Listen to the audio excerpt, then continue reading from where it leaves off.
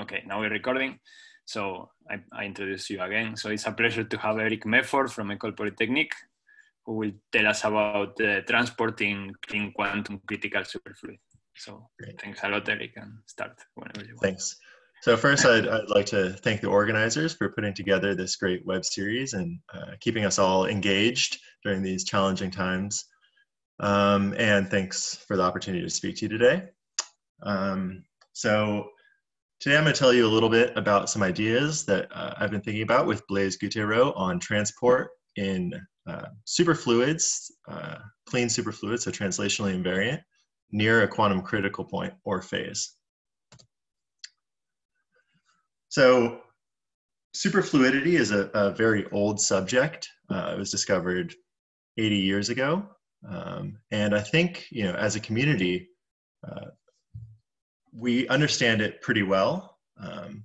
So what I hope those of you in the audience get out of my talk today is, if maybe you're not so familiar with superfluidity, you can learn some of the basics today. And if you are familiar, maybe I can convince you that there's still a lot to be learned. And I think part of the reason why there's a lot to be learned is actually it's pretty difficult to experimentally observe superfluidity. And a testament to that fact is that although helium was liquefied in 1908 and superconductivity was discovered in 1911, it took another roughly 25 years before we actually observed superfluidity in helium-4. That was done by Kapitsa and also by Allen and Meissner. And then it took another 35 years before we observed superfluidity in helium-3, which is a fermionic system. And in many respects, these are the two simplest systems. They're helium's a noble gas. It's very light, and it remains liquid to very low temperatures. That's in contrast to, for instance, like hydrogen, which because of attractive interactions becomes solid at low temperatures. But it may surprise you that actually helium is the only system in which we've actually definitively observed superfluidity. I should say that we expect superfluidity to occur in lots of other systems, for instance, in nuclear matter, and there's some convincing evidence that we probably have observed it in neutron stars through what are called pulsar glitches. So here is a plot of the rotational frequency of the Vela pulsar, and over time, the rotational frequency decreases through radiative effects. But every once in a while, you see what's called a glitch, where the rotational frequency accelerates very quickly and then goes back to decreasing. And kind of the theory for why this happens is that neutron stars are thought to have a superfluid core, but the outer layers are not superfluid. And so the outer layer starts to decrease its rotational frequency, and that doesn't affect the core until every once in a while the core is able to dissipate some of its angular momentum into the outer layers, speeding up the outer layers. That's the glitch, and then it goes back to decreasing. So why is it so difficult to observe superfluidity? You might think that all you need for superfluidity is just the macroscopic occupation of some bosonic ground state through Bose-Einstein condensation. And it's true that that's necessary, but Landau made an argument for why that's not sufficient. And so, when we spontaneously break a U1, it gives rise to a Goldstone mode. And it's the dispersion relation of this Goldstone mode, or the fluctuations on top of the Bose-Einstein condensate, that determine whether the system is actually stable to superfluidity. And the argument that Landau gave is actually that if you look at the dispersion relation, so here is the dispersion relation for helium-4, this is experimental data. If there's a point on the dispersion curve where the tangent can be connected to the origin with a finite slope, then you actually have to put a finite amount of energy into the system to disrupt superfluidity. If on the other hand, for instance, for a free particle, if the tangent doesn't have a finite slope, then any perturbation will disrupt superfluidity. And so here in the experimental data, you can see that helium-4 satisfies this criteria because the slope here is finite. And in addition, we can actually look at this curve and see that there's really kind of two components. When people talk about the dispersion relation for helium-4, they usually break it up into two modes. One's called the roton, which is up here. The other is the phonon. And we can think of these as a superposition of two modes, where the roton is gapped out at low energies. So really, when we think of superfluidity, we think of a system which has some low energy mode which has a linear dispersion, and we're going to call that the phonon. The slope of this dispersion relation is just going to be called the phonon speed. A nice phenomenological model that we're probably all familiar with is to think of things in terms of an order parameter, which is a complex scalar eta, whose modulus tells us whether we're in a symmetry broken or a symmetry unbroken phase. And we usually model this in terms of this complex scalar in some Mexican hat potential, and the phase becomes the gapless Goldstone boson in the symmetry broken phase. So for our purposes, we want to think about transport in these systems, and the way we're going to do that is through hydrodynamics. And very shortly after the discovery of superfluidity, Landau and Tisza wrote down a nice hydrodynamic model that describes superfluid helium-4, goes under the name of two-fluid hydrodynamics. As per usual, we start with conservation laws, so conservation of a stress tensor and of a U1 current. Here on the right-hand side, I've included a potential background field strength. And what two-fluid hydrodynamics does is it writes the U1 current in terms of two components. The first component we'll call the normal component. It has a density, a charge density rho n, and a flow vector u. And this component is defined by the entropy current. So it's the normal current that actually causes dissipation, not the superfluid. And so this u is really coming from the entropy current. And then there's a second fluid, which is the superfluid, and it has its own velocity, which may or may not be equal to the normal velocity. Then there's a constitutive relation for the stress tensor. It has, in terms of the normal component, what looks like a perfect fluid form, and then there's another component which comes from the superfluid. Here, we have to be a little careful because this En, the energy density, is actually the energy density of the normal component, which satisfies a Smart relation of its own, and then there's a Smart relation for the full energy density, which is defined in terms of the total charge density. And the total charge density is just a sum of the normal charge density plus the superfluid density. And so these kind of serve as definitions of two quantities, the normal density, the superfluid density. That's going to be one of the main observables we're interested in. So far I haven't actually told you about how to tie our phenomenological model to this hydrodynamics.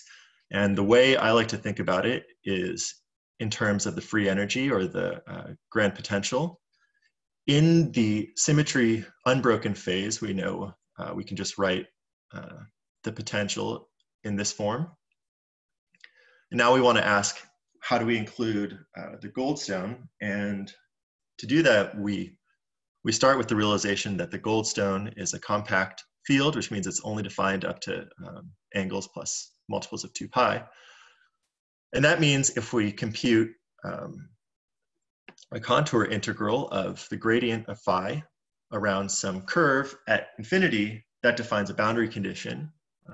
And you can have winding, so that's denoted by this alpha. And we know that we need to sum over this winding. And when the system is, when the volume is infinite, then this winding can be a real number. Now, the important point of this is that the winding is proportional to the gradient of phi, which is good because even when we break the U1 symmetry, we still have a residual shift symmetry. So we know we should really, our variable should really come with a derivative that respects that symmetry. But the grant potential is a scalar, so we have to square the derivative. When the background field, when there's no background field strength, then we can treat the chemical potential for the charge as being the time component of some gauge field. And when we do that, we have to write things in terms of a gauge invariant quantity. So instead of using the gradient of phi, we should use the covariant derivative of phi. So I'll usually denote that by this C mu. It's defined by the covariant derivative. This gives rise to two new relations. The first relation is called the Josephson relation. So written in a gauge invariant way, it just says that the time component of C is given by minus mu, which you can see from this relation and from the definition. And then this is just saying that the pressure is a function of the temperature, the chemical potential, and then a chemical potential for the Goldstone, which is just the spatial component of this C vector. And finally, on the previous slide, I wrote everything in terms of a velocity vector, and that can be defined in terms of this C mu just by dividing by the chemical potential mu.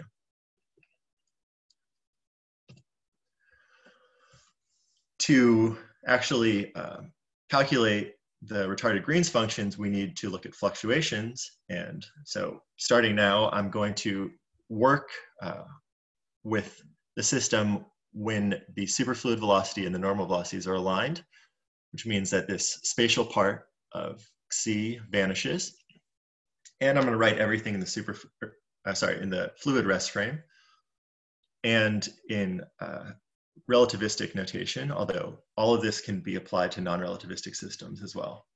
So here are the fluctuations. We plug these into our conservation equations. And after some algebra, you can get this somewhat simple expression. In the limit that the temperature goes to 0, this term goes away, this term goes away. You're left with this term, and this term. And then if you commute partial derivatives of the Goldstone part of C, you pick up factors of fluctuations of the field strength, and you can convince yourself, also using this relation, that as the temperature goes to 0, you get this really simple expression, which says that the 0 temperature normal density times this time derivative of a certain combination of the fluctuations vanishes. And this looks somewhat constraining. For a long time, people looked at this expression and thought that this told us that the normal density at 0 temperature has to vanish. And the reason they did that comes because of our experience with actual experiments on superfluids. So if we go back to helium-4 and try and calculate the normal density, remember at low temperatures and long wavelengths, low energies, we can think of the system as being just the superfluid phonon. And so the occupation of the different momentum modes is given by the the Bose distribution. And we can calculate the pressure, just like we would do in our undergraduate stat mech class, which gives, so this is in 4 dimensions, 4 space-time dimensions. This gives the pressure goes like the temperature to the 4th over this superfluid sound velocity cubed. The entropy is just the derivative of this with respect to the temperature. That gives this expression. And then to calculate rho n, we can think about the expectation value of the momentum. Any momentum has to come from difference, from the difference between the normal velocity and the superfluid velocity in the rest frame of the superfluid. And you can convince yourself that when the background normal, CS is the, yeah, CS is the superfluid sound, right? When we work in the background where these two are aligned, then at leading order, rho n is given by this expression. So you get a derivative of this distribution. And then you can see that delta V appears square to both of these, so it cancels out. And you end up with something that goes like t to the fourth over cs to the fifth. And this is exactly given by s times t over cs squared. So in particular, the normal density, here's a plot of the functions. The normal density vanishes at 0 temperature, and it vanishes in a very specific way. Now, we can look at other examples. So for instance, in a relativistic system in our phenomenological model we looked at earlier, you can calculate the dispersion relation, which gives a superfluid sound of this form. And then you can calculate the pressure. So to one loop order, it has this form, which to leading order in grad phi, which in the background vanishes, goes like pi squared times t to the fourth over 90 cs cubed. This is exactly what we saw before for helium-4. And the entropy has this form. You have to be a little careful in the relativistic version because here things are defined in terms of currents, and the current is defined with respect to derivatives of grad phi. So rho n actually has some extra dependence. It's not exactly given by st over cs squared, but you can tell that in the limit that m goes to 0, which is the limit that this theory becomes conformal in 4 dimensions, you get exactly st over mu over cs squared, and there's an extra term which is just 1 minus cs squared. You don't need to work with this particular model. In fact, it's sufficient to work at the level of a quantum effective action, which you can write in terms of some equation of state, P, for this chemical potential for the goldstone. So again, if we, for instance, work with conformal matter, P should be given by the chemical potential raised to the power d+1, and you can calculate that rho n, in this case, is given by st over mu times 1 minus cs squared over cs squared. So again, in these systems, the normal density vanishes at 0 temperature, and it does it in a very specific way. And in fact, this is true even for fermionic systems. So for instance, you can look at a BCS superconductor, which is similar to a superfluid. There's a little extra structure because of the Fermi surface. But here you can find still that the normal density goes to 0 at 0 temperature, and it does it roughly like st. So rho n is given by an integral over this function. Here I've just plotted it rather than writing it out. And you integrate over this c. This c is not this c I wrote before. It's essentially the net energy. The width of this function is roughly order the temperature. And then as you go to 0 temperature, it decays exponentially in a way just like the entropy. So again, the normal density vanishes at 0 temperature, and it seems to do so in a very specific way, which is usually the entropy times the temperature with some coefficient, and that coefficient is superfluid sound. But does this have to be the case? And so, for a long time, we just had these examples of superfluid helium. And so when we looked at that equation, it seemed natural for rho n of 0 to vanish. But with the discovery of high temperature superconductors, this expectation was kind of put into question. So in particular, this experiment by Bozovic et al. In 2016 looked at whole doped cuprates, whole doped LSCO in the very overdoped regime. So over here on the phase diagram, where above the superconducting dome, you're in the putative Fermi liquid state, And here you can see actually this P corresponds to this whole doping. You start at roughly 0.16, move this way, and the critical temperature decreases to 0. And this experiment measured the superfluid density by measuring the mutual inductance between two coils of wire. And that measures the penetration depth of the magnetic field, which gives you a direct measurement of the superfluid density.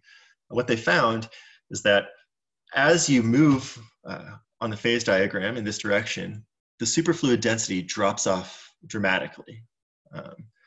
This is despite the fact that we don't expect the total charge density to change very much.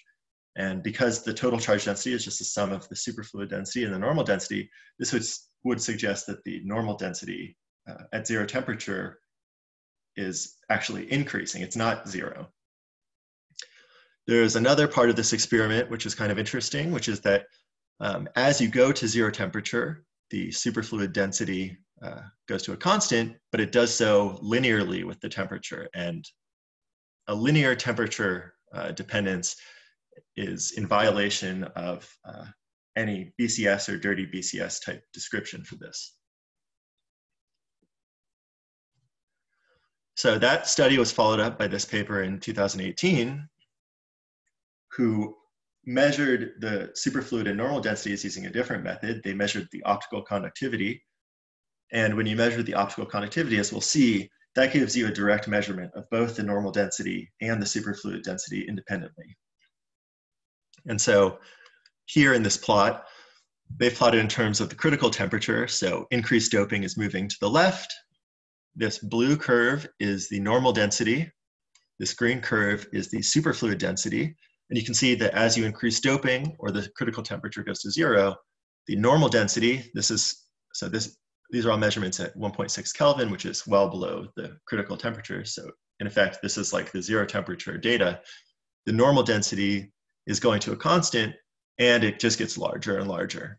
And in addition, they were able to do something kind of interesting, which is that they made these measurements of the superfluid density and the normal density, and they summed them to give the total density. And then they're actually, by using a magnetic field, they can suppress the superconductivity, in which case they can compare the sum of these two values, given by these orange dots, to the normal density, which they measure in the state without a superfluid or without a superconductor.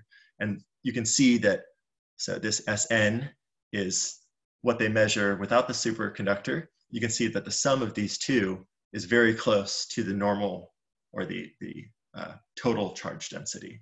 So again, the superfluid density is decreasing dramatically as we move to overdoped, and the total charge density is not changing very much. Okay, so we go back to this equation and we say, well, rho n of 0 vanishing seem natural, but if it doesn't vanish, then it means that this combination has to vanish. And that would suggest that fluctuations in the normal velocity and in the goldstone are not independent.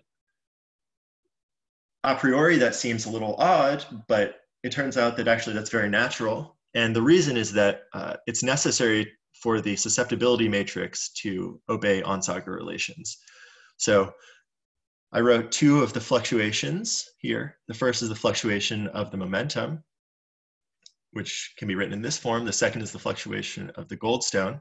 And here I've written things in a very suggestive way, which I just added and subtracted the normal velocity fluctuation. And the reason I did that is because we know that the normal velocity acts as a source for momentum, and the susceptibility is just given by the total enthalpy, which is mu rho plus st, where here you see that the coefficient of delta U is actually mu rho n plus st.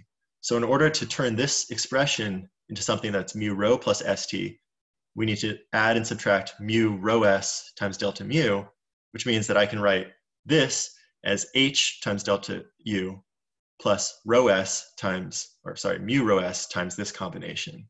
And then you can check that when you do that, the susceptibility matrix becomes symmetric. So that means that the source for the goldstone is not just delta C, it's really this particular combination.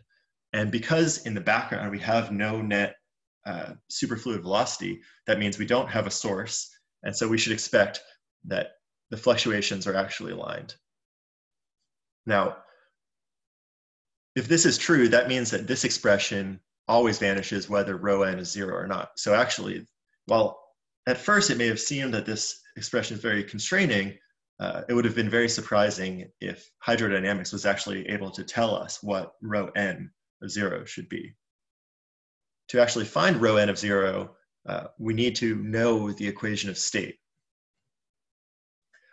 And again, we only have these few examples experimentally, and most of them seem to point towards a rho n which vanishes. And so we would like other systems that we can understand well to see when and if we can actually have a non-vanishing normal density. And that's where holography comes in. So since this is the hollow tube, I don't think I need to explain holography in much detail, but maybe I just will give you our philosophy in using holography. And the point is that we know that the hydro regime of certain strongly coupled quantum field theories, specifically holographic quantum field theories, is dual to the near horizon physics of certain black holes in anti-de Sitter space. In this context, the radial direction of the anti-de Sitter space parameterizes an RG flow, which goes from some symmetric, relativistic invariant quantum field theory in the UV to some IR fixed point, which may have broken symmetries. And this IR fixed point might be described by some quantum critical point or phase. And what I mean by that is that the correlation functions can be described in terms of certain critical exponents. For instance, Z, the dynamical critical exponent, which gives a relationship between the scalings of time and space. Theta, which is the hyperscaling violation parameter, which tells us what the effective dimension of the system is at the IR fixed point.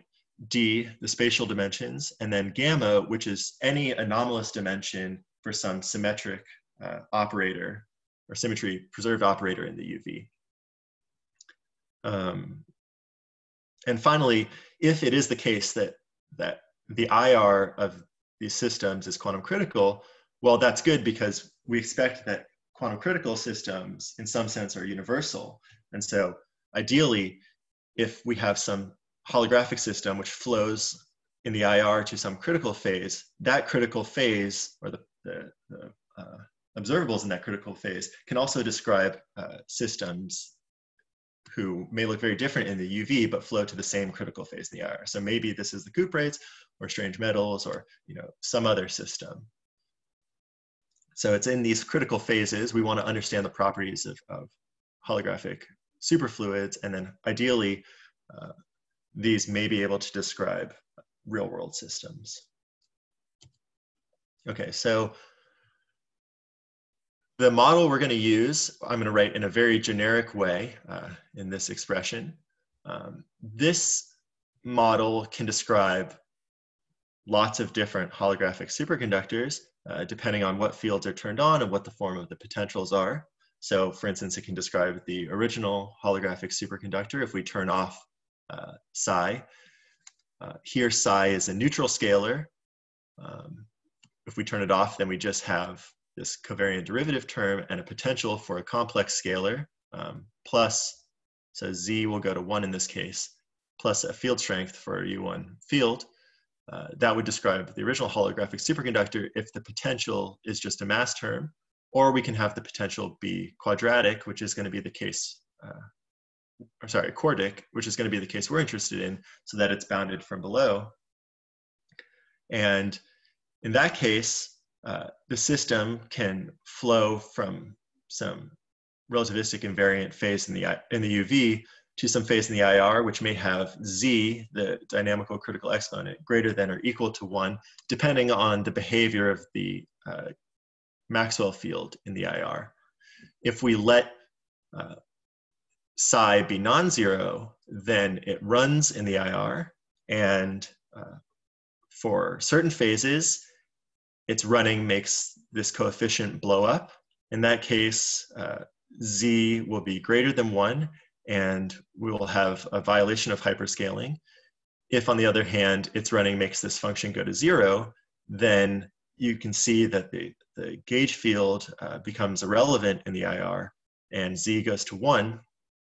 But again, hyperscaling is still violated. And between these two phases is a phase which we'll call the critical phase, where the scalar minimizes its potential.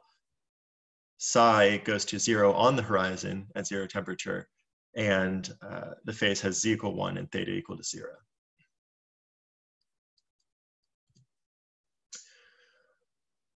Okay, so the next couple of slides are going to be a little technical, but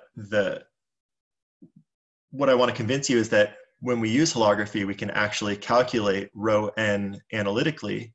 And so I'm just going to go over the derivation. If you will excuse maybe 5 or 10 minutes of some technical, very equation-rich slides. So to start, we're going to make an ansatz for the metric and the fields, which has just a radial dependence. So our system is translation invariant and rotation invariant. We're going to write eta here as the modulus of the actual complex scalar eta, which means we can just consider it as a real field.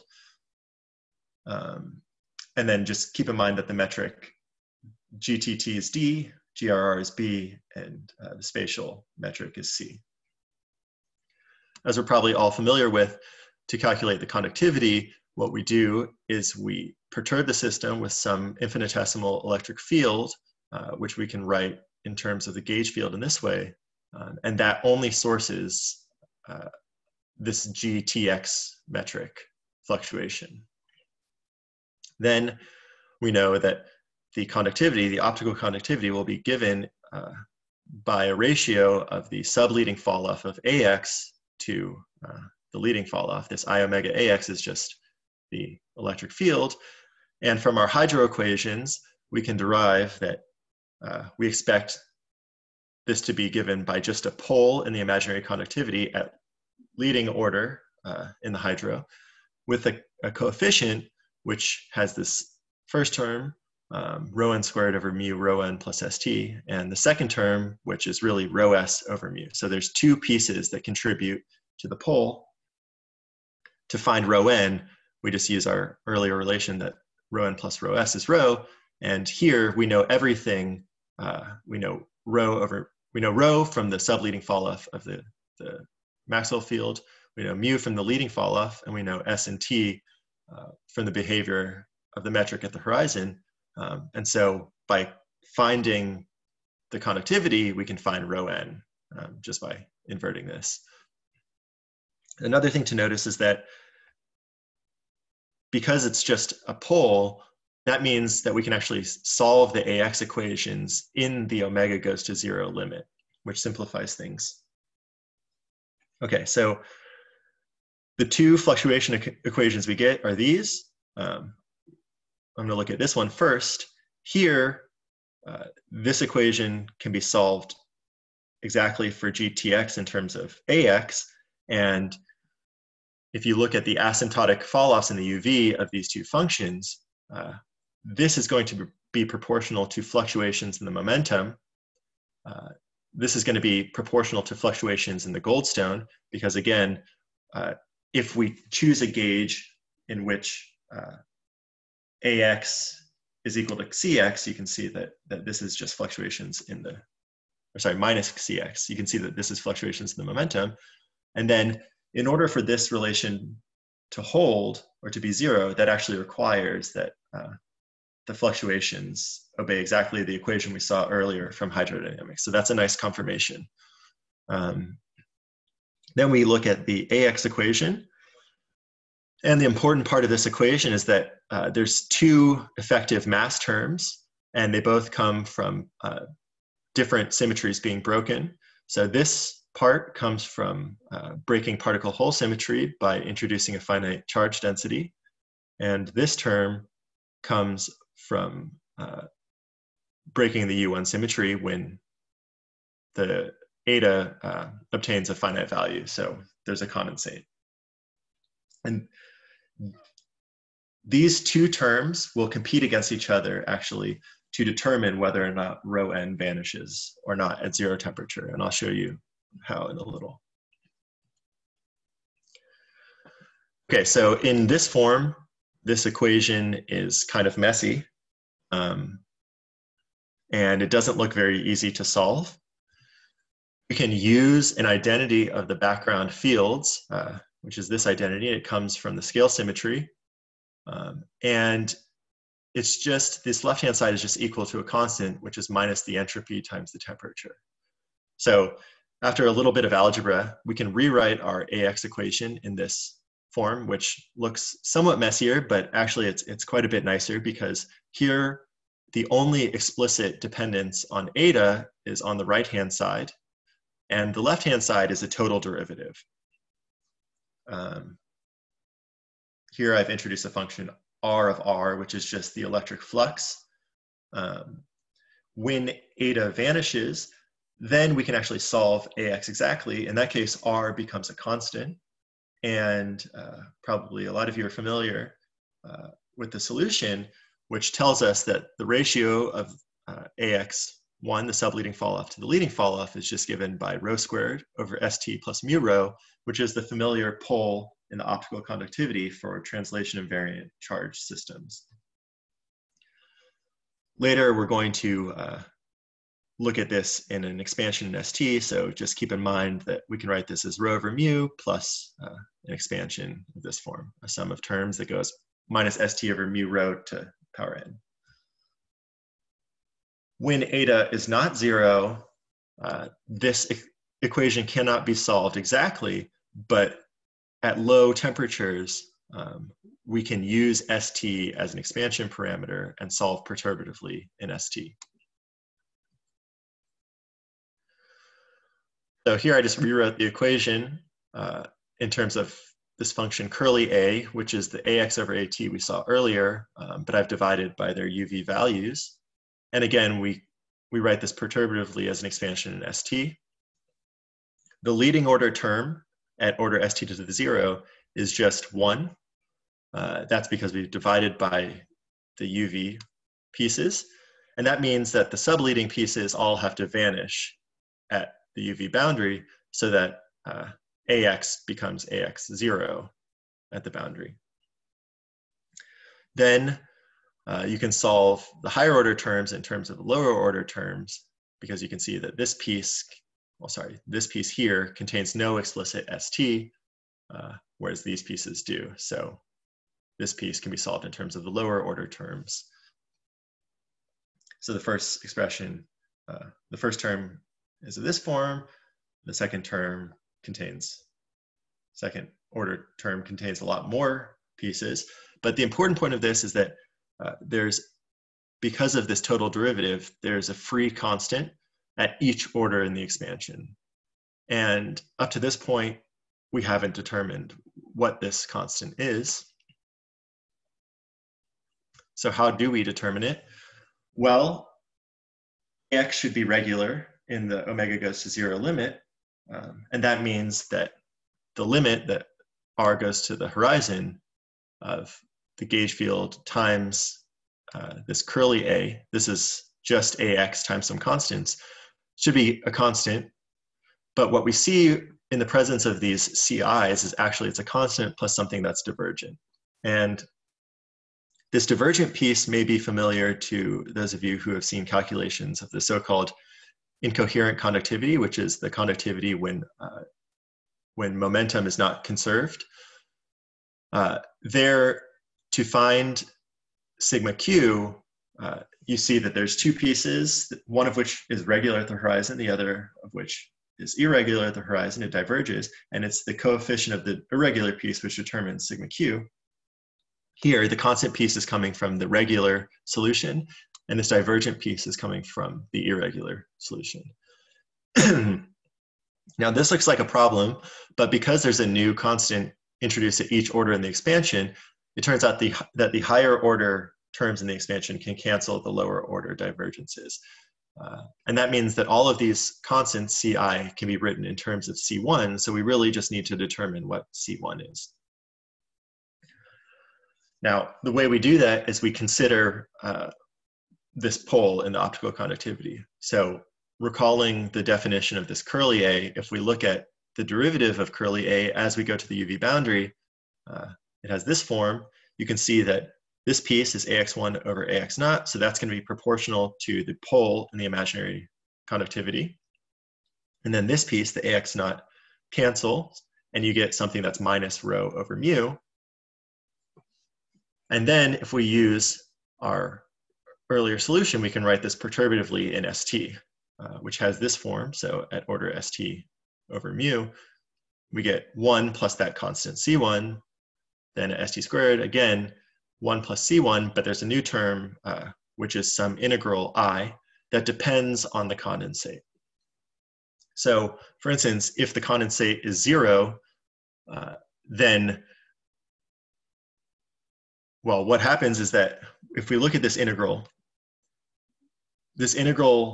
depends on a competition between what I showed earlier, these two mass-like terms.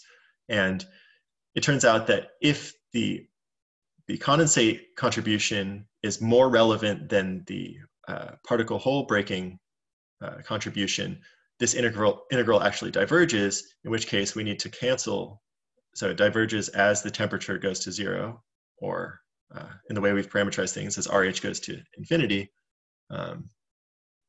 When it diverges, we need to cancel the divergence using this constant C1.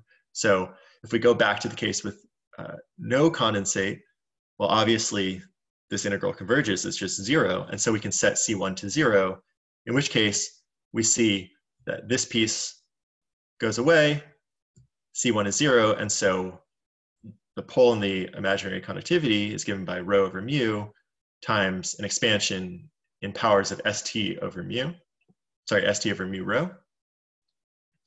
But when we have a condensate, we have to be a little more careful. So again, when it diverges, when this integral diverges, we use the constant C1 to cancel the divergence, which means that C1 is just given by minus the metric function d, which is gtt over c, which is the spatial metric function, at RH, but we use the 0 temperature metric so that it's really only in the limit that the temperature goes to 0 that the divergence actually appears.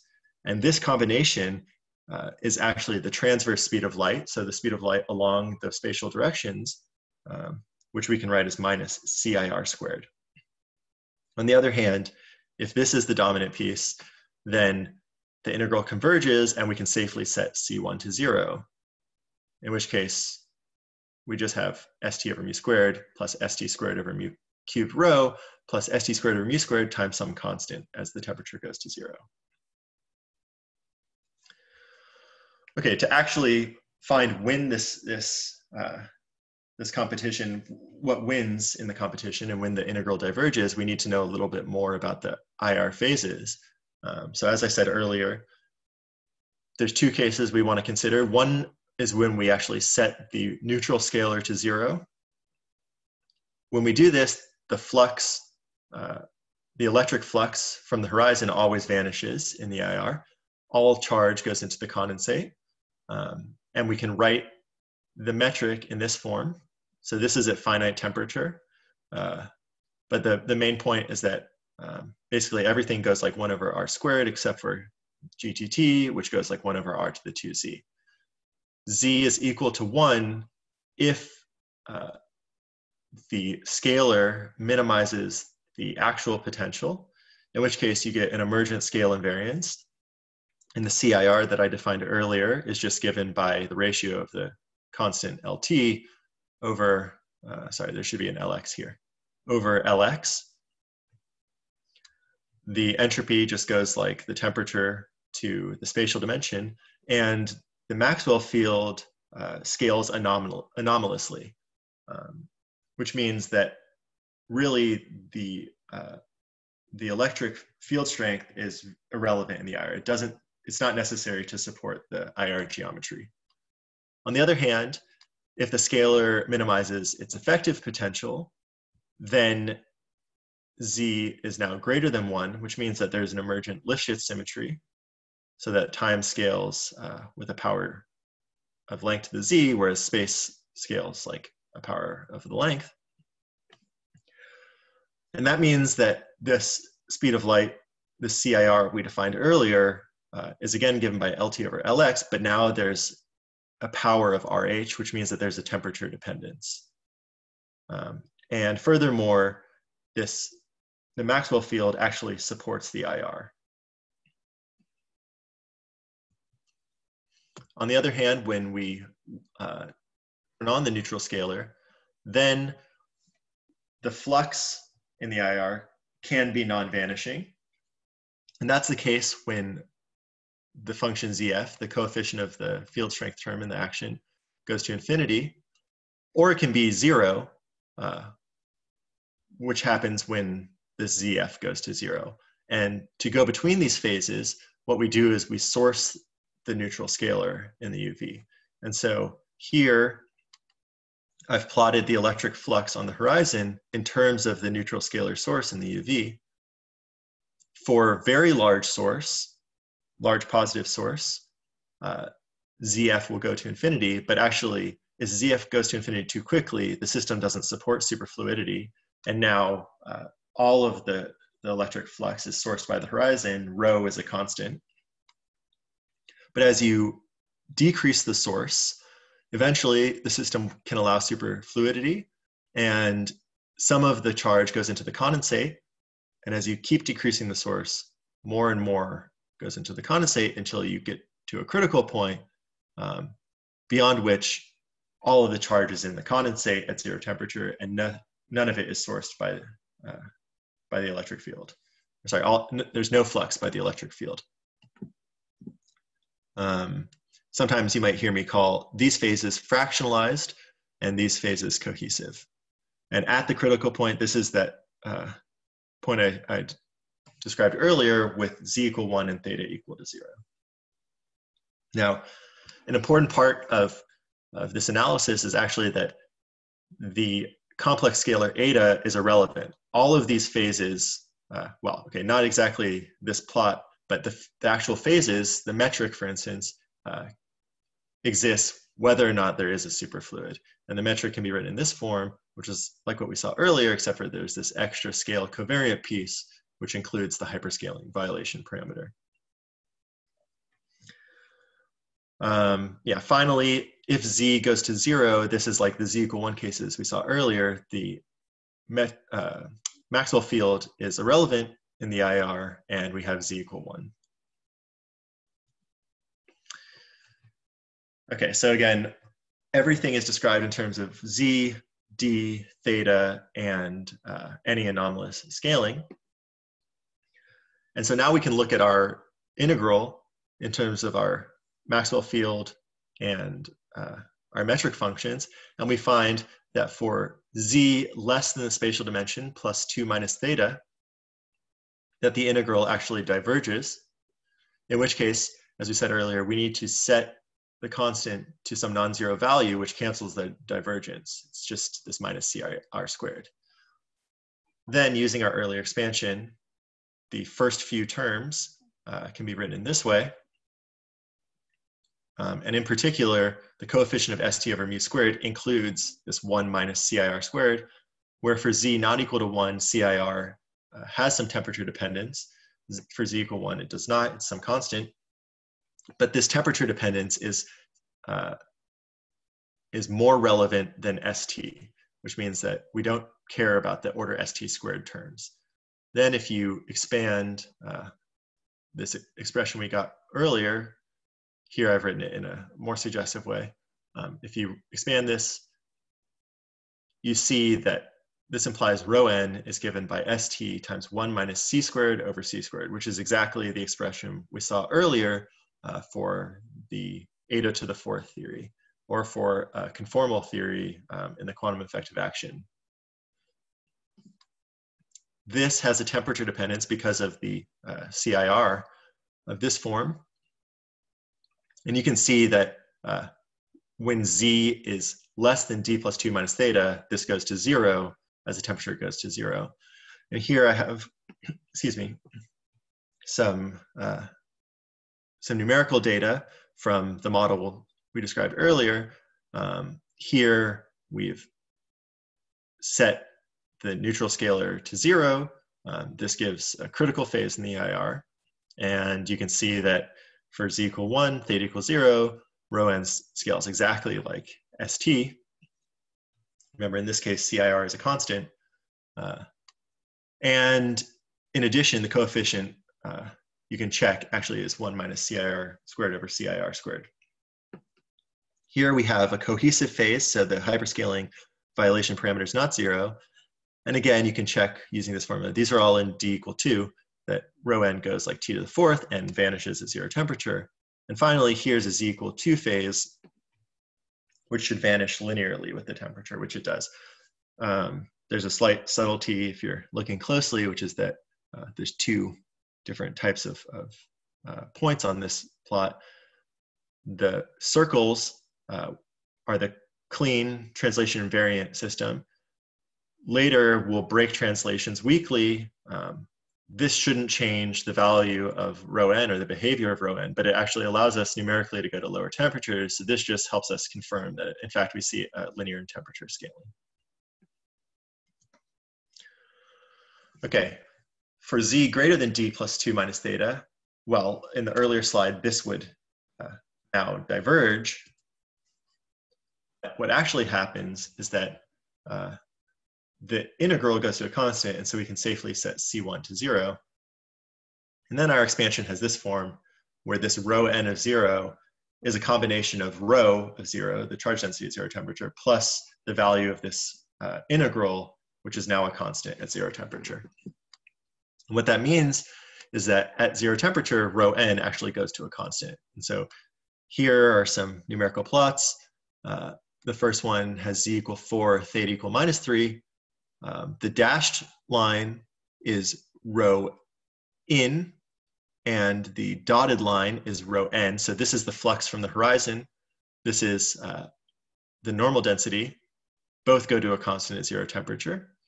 Here's a phase with z to infinity, theta to minus infinity, but their ratio held fixed.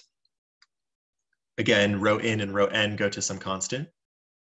Here's a so-called semi-local quantum critical phase, which has z to infinity, but theta equal to 0. And in these phases, actually, rho in and rho n also go to a constant.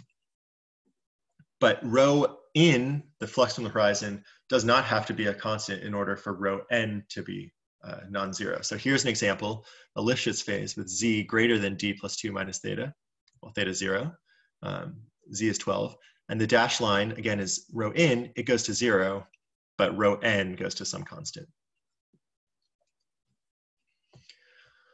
So now let's go back to the Coupe experiments. We've established that there are systems, holographic systems, for which we can control everything. Eric, yes.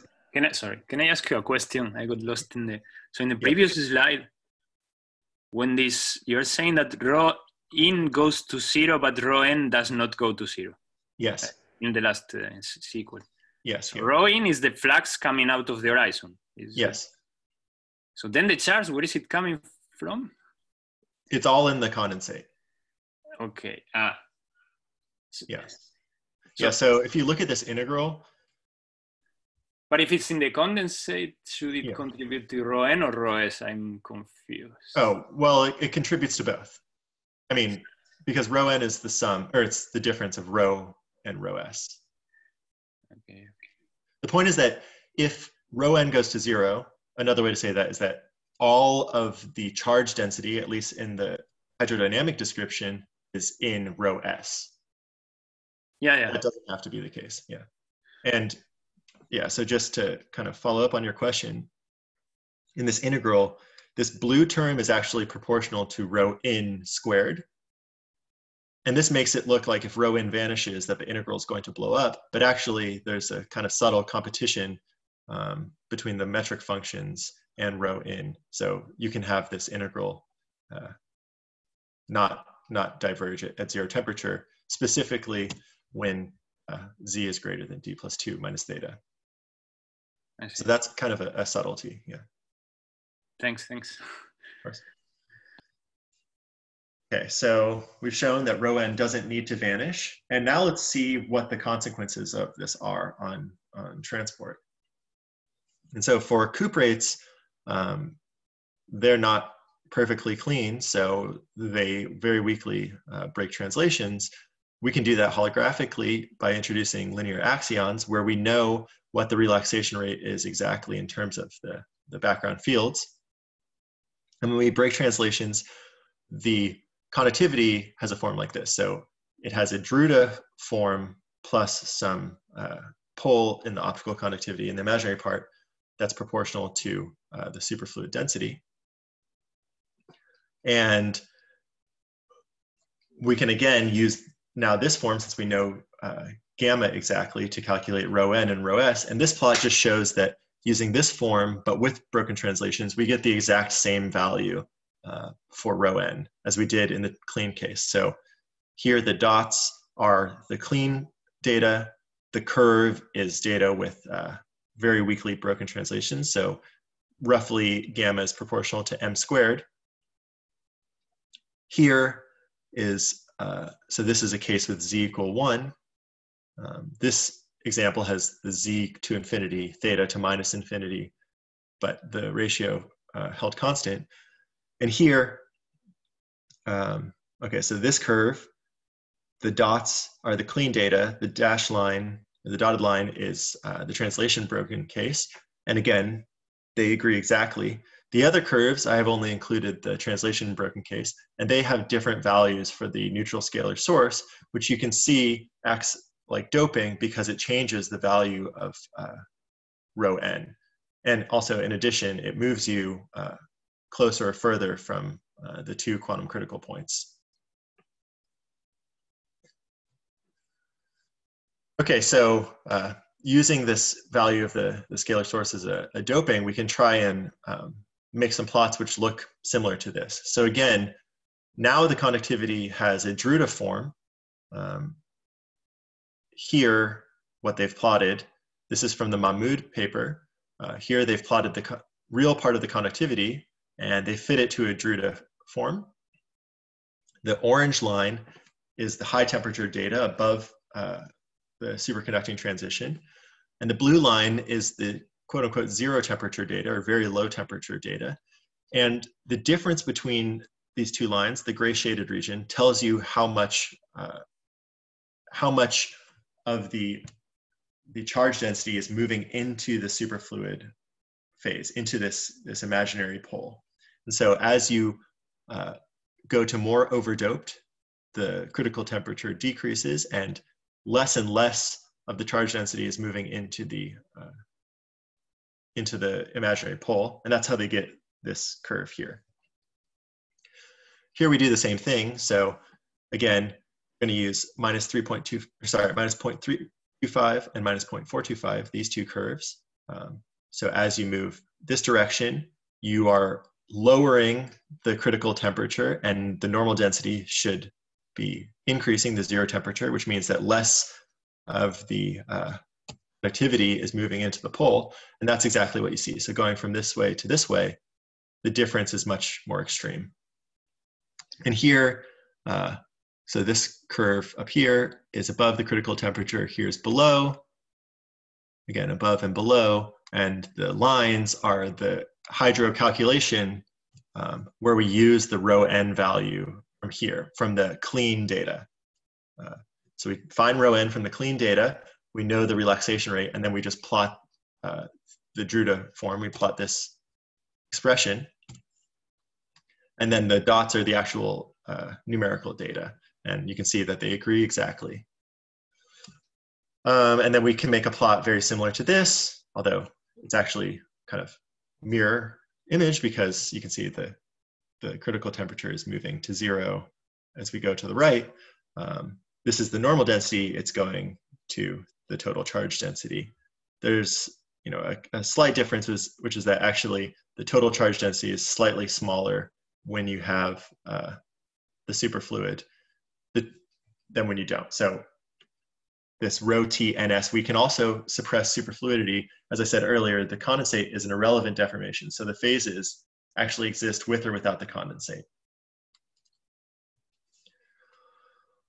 It turns out that, that there was evidence for a non-zero normal density well before these transport measurements through the specific heat in terms of what's called the Sommerfeld coefficient, or if you look at the specific heat, there's a linear in temperature contribution whose coefficient tells you roughly how many normal electrons there are in the system. And so, again, moving to the right, this is an experiment from 2004. Moving to the right, the normal density, or really this coefficient, increases dramatically around a doping of 0.22, goes above this blue curve, and then starts decreasing. This blue curve is the same materials, but with super conductivity suppressed. And so this is kind of a measurement of the total charge density at zero temperature with no superconductivity. And you can see that they approach each other. The normal density with the superconductor approaches the charge density without the superconductor. Here we do the same thing. We chose Z to infinity, theta to minus infinity, and Z over theta fixed so that we had a linear in temperature specific heat, but you could consider just any coefficient of the specific heat in a fractionalized phase as a measurement of the normal density, and we can produce a very similar plot. And what's going on here is actually this black square is the critical point where you switch from a fractionalized to a cohesive phase, in which case the specific heat no longer scales linearly with temperature. And as you approach this, first the normal density increases and then drops off dramatically as you get very close to the critical point. And that's just a signal that as you approach this critical point, the normal charge density, which is non-zero at zero temperature in the fractionalized phases, drops off dramatically. Finally, using our results, we can go back through the holographic literature and explain some of the results that were a bit perplexing in the past. So, for instance, if we look at the original holographic superconductor, Sonner and Withers showed that this model obeys the two-fluid hydrodynamics. And here are some plots of the superfluid density compared to the total charge density for large charge. Here, zeta is actually the net background superfluid velocity, but for sufficiently large charge, this doesn't play a role. And while the original holographic superconductor is not quantum critical in the IR, you can still use the method we used, and you can show that the integral will diverge, which means that we need to include a factor of CIR. And here you can see that actually CIR, this is a power 2, this goes like r to the power 2. And so CIR is a constant, and rho n is just going to be given by this ST times this combination of speeds of light. Finally, you can look at more transport observables. So for instance, if you look at the dispersion relation, you see that actually there's a number of sound modes. One of the sound modes is called second sound. It's a sound mode that rather than transporting pressure, transports heat. And it has this expression.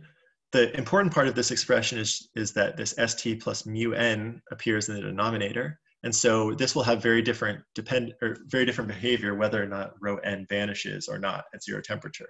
So if rho n vanishes, this actually goes like the CIR squared, which allows us to identify it roughly with the superfluid sound speed. And because when z is not equal to 1, this has some temperature dependence, C2 can vanish at zero temperature. But if rho n is not 0, then this just goes to a constant, this denominator, and C2 goes like, C2 squared goes like ST. There's also the fourth sound, which is a sound mode when you suppress the normal flow. And it has this form. In particular, it goes like 1 over D, but it has a coefficient which depends on the normal density. So if the normal density is not 0 at 0 temperature, then the fourth sound will actually be less than 1 over D. And for these systems, which are conformal, 1 over D is the critical velocity, the Landau critical velocity, and it's also the adiabatic sound speed. Okay, so here's examples in D = 3 from this paper. This is a plot of rho s over rho. This should go to 1 if the normal density vanishes at 0 temperature, and be less than 1 if it doesn't. And you can see that in most cases, for large Q, it does vanish, but for small q, it does not vanish. And that is an indication that rho n of 0 is not 0. You can actually check, you can calculate what we expect the IRs of each of these curves to be. And for this curve, we expect that it's actually one of these cases with, it's a Lifshitz phase with z greater than d plus 2. And here d is 3. So this has z greater than 5, but all of these cases have z less than 5. Well, actually, the q = 2, it looks like it's going to 1, but it turns out it has z greater than 5 also. And you can see that here in the second sound, because these two curves look like they're going to 0 rather than to a constant. All of these curves have z = 1, just like these curves, so they should go to some constant, but these look like they're going to 0. And it turns out that they go to 0. Well, you can use this to measure what z is, and specifically this curve has a rho n, which is not 0. And finally, in this plot, the red line is the adiabatic sound speed, which is 1 over d. So d is 3, this goes to 1/3. The green line is the fourth sound speed, and the blue line is the second sound speed. And you can see that, for instance, the green line doesn't approach 1/3, which is another sign that rho n is not 0 at 0 temperature. Okay, so to summarize, the perspective is that holographic superfluidity, at least, is an irrelevant deformation around some underlying quantum critical ground state, like we saw in the cohesive and fractionalized phases, where eta specifically doesn't actually support the IR geometry. And from that perspective, then the normal density at 0 temperature can actually be determined from properties of this ground state. It depends on a competition between two broken symmetries. When the broken symmetry associated with condensation is more important than the broken symmetry associated with a finite charge, then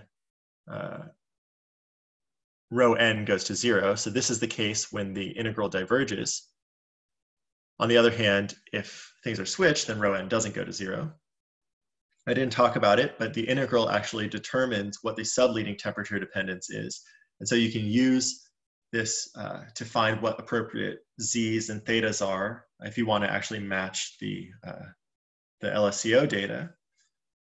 Like I said earlier, it is related, but it turns out that the flux from the horizon doesn't actually determine the normal density.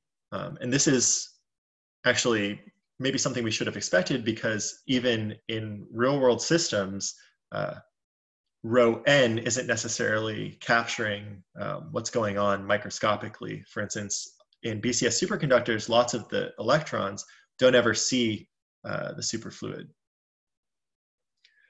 Finally, there's some more transport observables we didn't talk about, but if you let the fluctuations have some momentum, then if you look at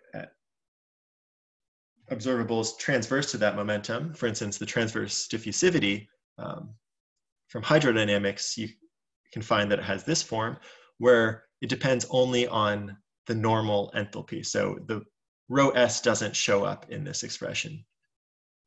And what that means is that this really depends on the value of rho n at zero temperature. If rho n vanishes, then we know holography tells us how to find eta, and we find that 4 pi temperature times the diffusivity gives CIR squared. Whereas on the other hand, if rho n doesn't vanish, we get the diffusivity being proportional to the entropy over this normal density at zero temperature. But if you remember the previous slide, each of these expressions is roughly the second sound speed of the superfluid. And so, there's been a lot of discussion in the past about a universal speed for diffusivity. And this may or may not be surprising, but it seems like this is pointing towards the second sound speed as being kind of the appropriate speed to use for holographic superfluids. Finally, we talked about using a quantum effective action for finding rho n, but the quantum effective actions we used earlier are only appropriate for z=1 phases, where we expect that the frequency goes like the momentum just to the power 1. On the other hand, Lifshitz phases, we expect the dispersion actually to go like the momentum to the power z, and it would be nice to actually write down an effective action that captures this and see if we can prove from the effective action that the normal density doesn't vanish for z greater than d plus 2. And finally, essentially everything we said was for zero relative velocity between the superfluid and the normal fluid. And it's an interesting question to ask what happens if we introduce a finite background superfluid velocity. In some respects, we don't expect things to change dramatically, at least in terms of the normal density, because like we showed here, here you can calculate for zero superfluid velocity, you get just this metric, and that this remains a solution with maybe different values of Lx and Ly when you have finite superfluid velocities, at least for small enough superfluid velocities. You can also consider transverse fluctuations, in which case this background velocity may not play a role. But again, this is an open question. It's something we're working on. Okay, so that's it. Thank you. Thanks a lot, Eric. So let's see if we have questions. I have some time for questions. So whomever wants to ask a question, please just unmute themselves and ask. I have a question. Yep. Yeah, thanks for the nice talk, Eric. So yeah, it's about this normal density staying finite at zero temperature. So this really relies on trusting these solutions down to zero temperature. Yeah. And on the other hand, these days people talk a lot about weak gravity conjecture and so on, and extremal black holes are expected not to be stable. So do you have any comments on that? My only comment is that's something we're also, a little worried about. We don't really expect that, well, it's not clear that these ground states that I've described are stable. But it's, really most of the discussion is talking about finite but very low temperature where all the experiments occur. Yeah, I don't really have too much to say about the actual zero temperature state. Ideally, we would have a stable state where we could say something specific, because that's really where we want to think about this effective action. Okay, thanks. And another question I had is so these EFT predictions for vanishing density, at least the ones I'm familiar with, assume translation invariance. Yes. And as you point out rightly, that's definitely not the case in the cuprates. The Leggett arguments, do you know if it assumes translation invariance? Yes, it does assume translation invariance. Okay. But again, well, okay, so we know, at least from the holographic calculation, we don't expect that, at least if you break translations weakly, things should change very dramatically.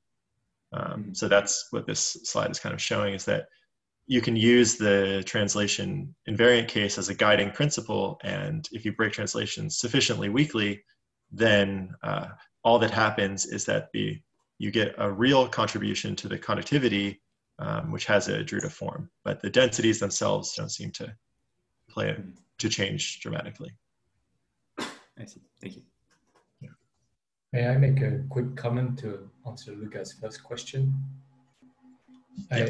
I think that the fact that for the z=1 phases, we recover holographically the exact prediction of the EFT, including for cases where we don't really trust the holographic ground state, so where there is a running scalar and a non-zero hyperscaling violation exponent, etc., sort of, gives some measure of confidence that the calculation works in this case. And so maybe this can be extrapolated to Lipschitz phases. I see.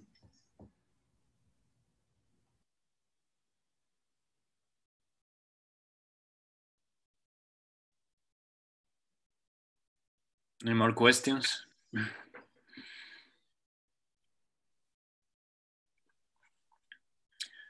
Maybe a small question. This, whenever you ask about breaking translations, you were considering talking about disorders or explicit breaking. Would all this like work the same if you have spontaneous breaking? Like charge density waves?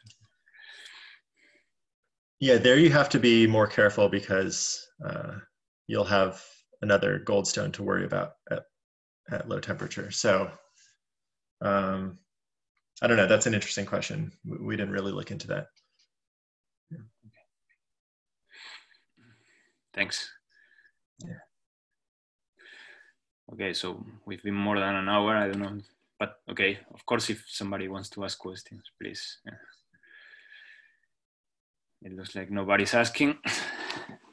Okay, then let's thank Eric again. No clapping, but we thank you.